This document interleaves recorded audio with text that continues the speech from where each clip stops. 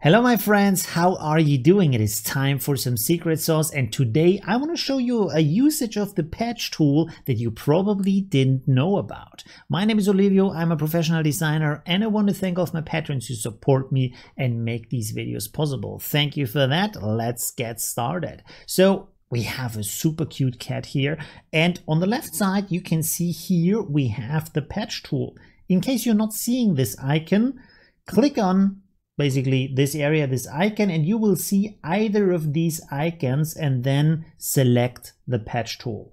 Let go of the mouse, you have the patch tool here, and usually what the patch tool does is that it removes things that we don't want to have in the picture. For example, back here we have this kinds of color splotch or whatever dirt, so let's select that area and then we can replace it by another area like this. So this is usually what you would do with the patch tool, but you can use the patch tool to clone things. And the amazing thing is then, other than the clone tool, it gives us a full preview of the object that we are going to clone. So I want to give you a quick comparison. So here we have the clone tool.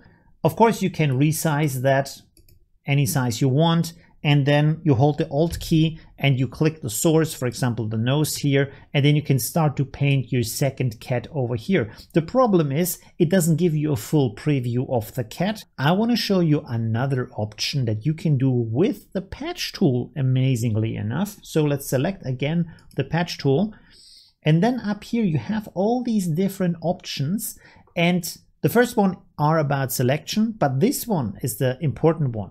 Selection is source. This means it's going basically the other way around from what you've seen before, what I've showed you with the splotch on the stair. Okay, so let's click this and then make a quick selection around the cat. You can see you click and hold the mouse button and then select the cat. Don't forget the beard hair, don't forget the shadow on the ground, but still make kind of a close selection around your cat. There we go. Or any other object you want to clone, like that. And now you can see we have like a cat brush basically that we can use, and you can see we see a little bit of the stairs in the background. So let's find a point where this is lining up good enough so we can put the cat down, and this looks good. Okay, so it's low resolution because it's a preview. Let's click somewhere else. And it's calculating, and boom, second cat, and with zero effort we have the double cuteness in our picture with this cat. Of course, I want to point out Affinity Photo doesn't 100% integrate it super well, so you can see here you have a little bit problem sometimes in the stairs. Not a problem for us. We will simply go over here, click and hold again, and select the in-paint brush, and then brush a little bit over these areas so we can fix them so they look good. Is there any other area? We have kind of a step in here, maybe there, and maybe down here, and maybe also, whoops, that was a little bit too much. Well, it worked out. It worked out great. Okay, let's go down here, and there we go. I think this was all of them, and boom, double cuteness in seconds. So this is really an amazing usage of the patch tool to clone something with a full preview of what you want to clone.